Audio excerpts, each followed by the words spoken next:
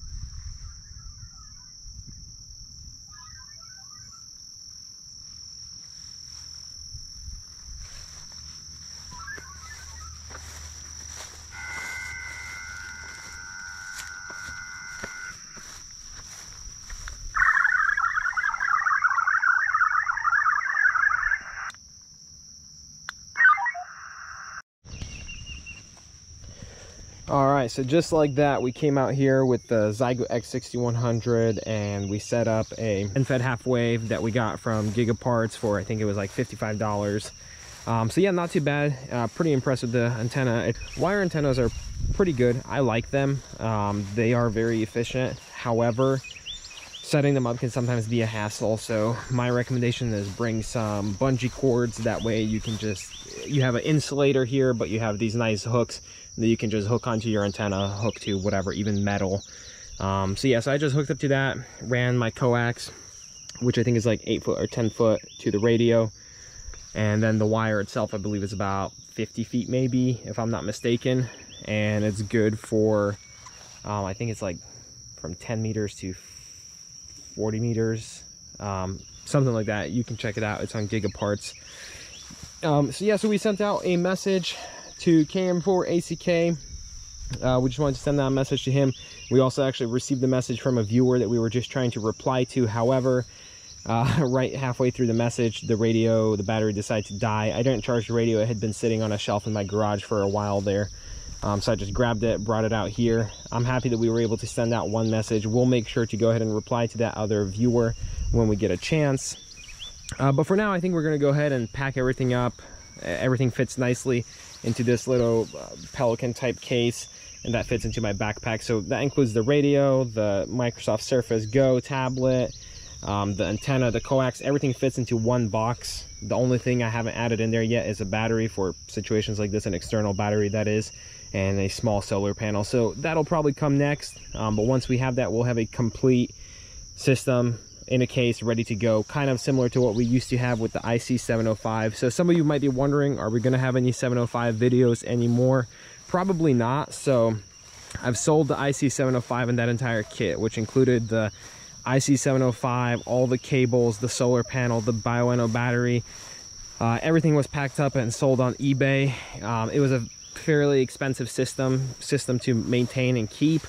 I have some work stuff going on this year and I won't be home very much, so I'm not able to use it as much as I would like to. So I figured I would sell that and buy something a little bit more affordable that I wouldn't feel as bad if it sat on the shelf a little bit. So that's why I settled on the X6100, which some of you guys might be wondering, how does it compare to the IC705? Well, let's put it bluntly, it's not the IC705. It's a nice, decent radio. It does have that Xeigu feel, and if you've had any Xeigu radios, you'll know what I mean. The menus can be a little bit tricky, but overall, I would say it is the best Xeigu radio that I've had. I've had some of the other ones. I had the X6100, which was a great radio for its price point and what it is. However, the X6100 is a complete step up. You can't even compare it to any of the old radios, in my opinion. It has a built-in tuner, which is like the biggest plus, in my opinion, compared to the IC705. Yeah, the 705 had VHF and UHF, but I never used it once on the 705. It's not that hard for me to carry a VHF UHF handheld. So getting the tuner and trading it for the VHF UHF, in my opinion, is a steal. So yeah, the X6100, I think, kind of once you work through some of the bugs of just getting it set up and figuring out, there's not too much information out online about it.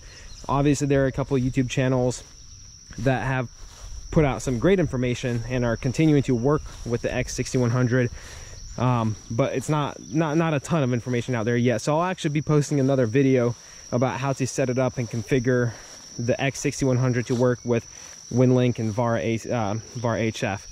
So that being said, let's go ahead and pack up and we'll do our short hike back to the vehicle.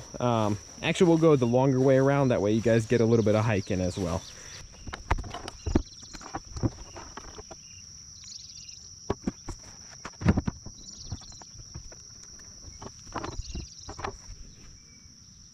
So here's a little bit more information and another look at that antenna from Gigaparts. So it's a end-fed half wave that, like I said, was about $55 plus shipping off of Gigaparts. It comes in this plastic enclosure. I don't think it's waterproof, but there's only, I guess, a toroid inside of there, so shouldn't be too big of an issue. You have your PL259 female connector here, and then you have your wire. It's a lot of wire, you know, it's quite a bit of wire, but really the size is not an issue. Like, it fits fine into my case. So if I go ahead and pack this up, I'll show you. For such an efficient antenna that you can tune up to so many different bands, I think this is a great steal. Compared to like the Chameleon MPass 2.0, yeah, it's probably going to be a faster setup with that because it's a whip configuration, but this is going to perform and tune up so much better. And like I said, all I need is just 2 of these bungee cords here that also fit into the box, and I use those on both ends as insulators and easy mounting points for the antenna, so that all fits nicely into my box. As you can see here, I also have room for where my battery is going to go, the Bioenno battery. That way we can avoid situations like what happened today. And then this Surface tablet doesn't stay in here all the time because I actually use it for other things, but I'll probably end up picking up another one that will live in this case. So all in all, this system, which is, I'd say, pretty comparable to the IC705 that we had that you guys saw in all those videos, this system compared to the IC705 one is probably a fifth of the price, and in my opinion operates just as well. So yeah, I'll give you more information on the hike and tell you kind of what our goals are and where we're going to go with this system. So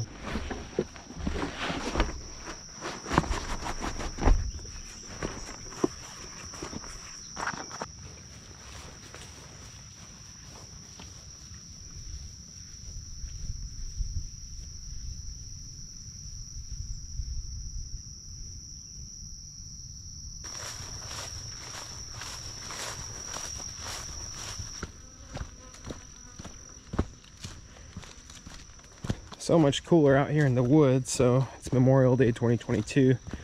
We're about in central Kentucky here, and out on that hill with the sun setting out there in front of us, it was probably 85, maybe 90 degrees. But out here in the woods, heading back to the vehicle, it's much cooler.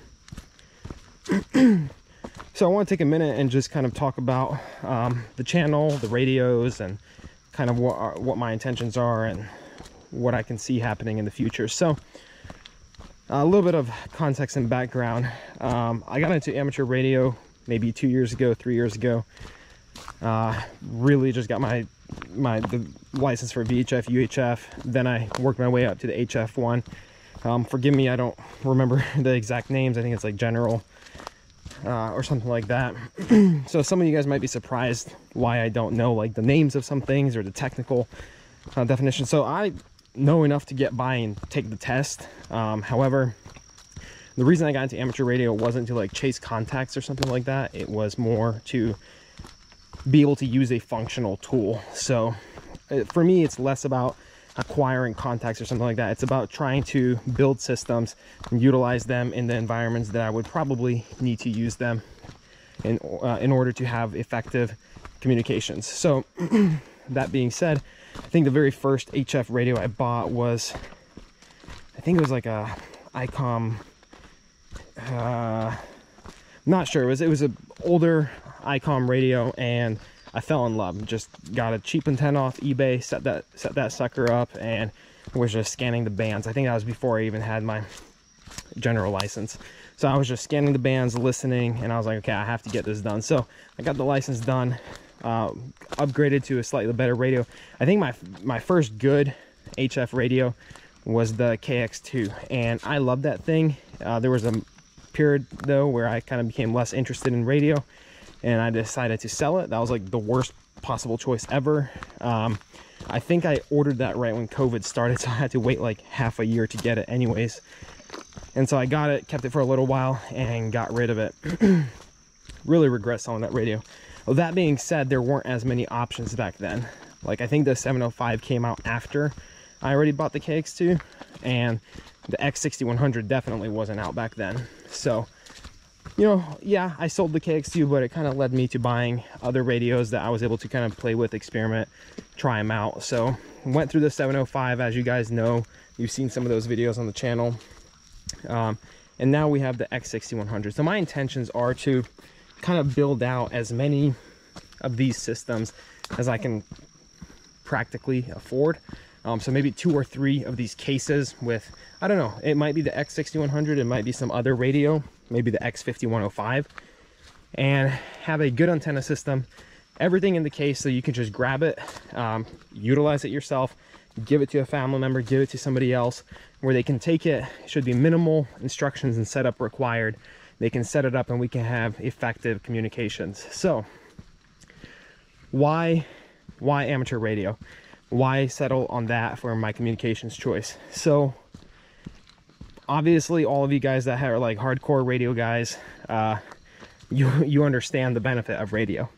For some of those that are new to radio, maybe don't understand, essentially what we have is we have a system completely independent of the traditional communications networks and systems. So we're not relying on cell towers or internet or any of these other traditional methods to communicate. Instead, we're using RF waves in the high frequency range, and we're communicating that way. So traditionally you would use like voice communications or phone communications, where you speak through the device, transmit your voice over the RF waves, and is received by another station. However, in the last, I'd say maybe 2-3 years, new digital modes have kind of come out. So yes, there are the old legacy, maybe you can call them that, legacy digital modes, such as FT8, and there's probably other ones out there. I'm not as familiar with them. That allowed short keyboard, like keyboard to keyboard text messages to be sent over the RF waves. However, newer and newer software has come out and been developed. So you have things like JS8 call, you have VARA HF, which we use for like Winlink, So essentially Winlink just sends email. You know, you can draft the email, post it to your outbox like you would with any other email provider. And the only difference is, instead of using the internet to send that, you're using the radio and the RF waves to send that. So there's even newer software that we haven't experimented with yet, but we will. So it's actually Vara, but it's called Vara AC, and that's a chat provider essentially, or a chat platform built off of Vara. And Vara, in my opinion, and based on my research, is probably the most efficient digital mode there is. Yeah, there have been some comments on my videos that, you know, if you're really trying to achieve efficiency and, you know, operate QRP and get your signal out there, then you should definitely learn CW. I don't disagree with you. However, the number of operators that know CW or Morse code is going down every day. That's the unfortunate reality of it. Back in the day, it was a lot more common. Many people learned CW in the military. It's my understanding that the military no longer requires anybody to learn CW. So that's a skill that is slowly going away. Digital modes are much more efficient than phone or voice modes. So I'm running, pretty much in all my videos, I'm running 5 watts, which is considered QRP or low power. And I'm typically running pretty compromised antennas.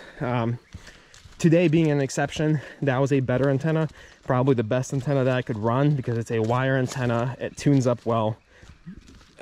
It's not a compromised length or anything like that. So it's a great antenna that's still portable enough for me to be able to assemble and disassemble within a few minutes. The entire system fits into a school-sized backpack, as you guys saw. It weighs, I don't know, maybe 10-15 pounds, so it's not that heavy, and it's relatively affordable. The X6100 plus the antenna and some of the accessories, like let's say the tablet, though you can use something else, it's all under $1,000, right? You can substitute a cheaper laptop or tablet or something like that, and you'd be fine as well. So like I said, my intention is to have a couple of these systems built up, packaged up, and ready to go to use in all different kinds of situations. So one practical, legitimate situation is I go camping, off-roading, hiking. I go out sometimes into areas where I have no cell service for like a day or two. So having the ability to pick up this case, throw it in my bag, and be able to communicate via email or voice in the case of an emergency or other digital modes is essential to me. So yeah, that's one use case. The others, I mean, we can look at situations like Ukraine, or maybe there's other natural disasters occurring in other places where there are no communications, no reliable communications for days, for weeks, for months even, right? And having the ability to communicate effectively in those types of situations is key. You can do some research on your own. However, from my experience and knowledge, without communications, you're good as dead. You can be as prepared as you want in other ways, but that's only going to last you a certain period of time before you need to communicate and coordinate with other elements. So that being said, in the future, you'll probably see more videos of me trialing this equipment in different environments. So I plan to do a couple trips, maybe off-roading, maybe some on the motorcycle, something like that. Just out there, pretty remote, setting up the equipment, figuring out what issues we have. You know, we ran into a problem today where the battery was charged up enough for me to get out here and send out one message, and then I received another message as well, but I was trying to send a reply to the second one and the radio died. So that indicates to me that, you know, leaving the radio on the shelf for a month or two, yeah, it'll work for a short period of time, but, you know, I probably need some kind of charging solution or an external battery or solar power to mitigate these type of issues. I definitely want to get more into voice communication. I understand I've been preaching digital modes for the last 5 minutes, but I think it's important to be able to communicate effectively using voice also, because you might not always be able to get out a computer or tablet or something that can run different software, sometimes you might need something quick where you can just set it up and speak into the machine and get your message out. So I actually called CQ for a few minutes today before I got Winlink fired up. However, we've encountered some issue where the RF output power on the X6100 for me, for some reason, stays at 0 or like 0.01 watts out. So I think that's probably like a software bug. So I'll have to kind of dig into that and figure that out. It works fine, like when I'm transmitting digital modes, obviously, because I'm making contacts and it shows like 4 or 5 watts output. But on voice, it just shows 0 for some reason. So I'll have to kind of dig into that.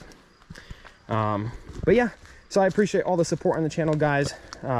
Yeah, we're not huge. We don't have 1 million followers, but you know, I'm not really after that. I just want to put out information that is helpful to you guys and also entertaining. So hope you guys enjoy the rest of this hike, and hope you guys enjoyed the video. Let me know what kind of content y'all want to see. I would appreciate it if you guys can subscribe, give me a thumbs up. It helps. I'm sure more people would be interested in this content if they knew it was out there. So yeah, stay tuned. I'll catch you on the next one.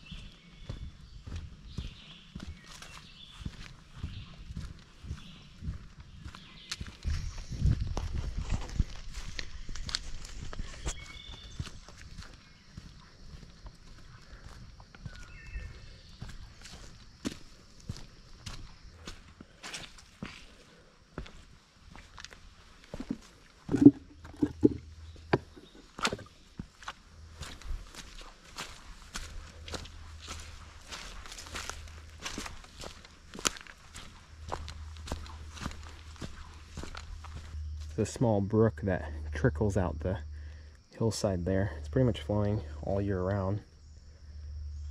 It's not much, but it actually turns into a pretty large creek down there that goes out to the Kentucky River.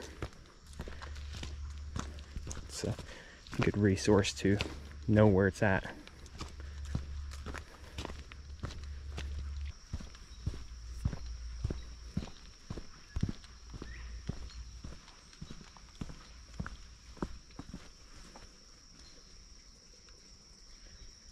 Another little brook running through here. It really is like a jungle here in the early summer, spring of Kentucky. I mean, you can see the amount of green here, and just the vegetation is almost overwhelming in some of the spots back there. You just have to kind of squeeze through it. And this is a pretty highly trafficked trail here.